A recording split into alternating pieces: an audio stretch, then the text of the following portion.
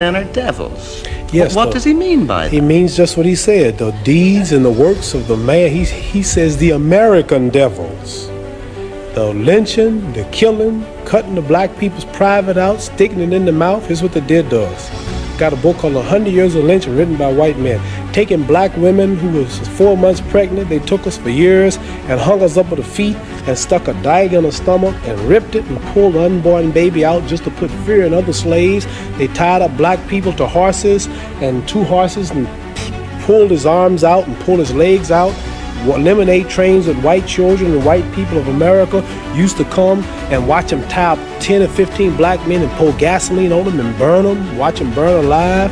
They took us and hung us up with trees and shot us with bullets. They took and cut a hand off and gave it to the little boy and they took the leg off. And this is worse than the devil.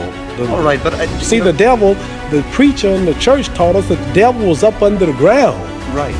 And he'll wait till he died before he burn us up. This white devil in America was worse because he burned us while we was alive. He didn't wait till we died.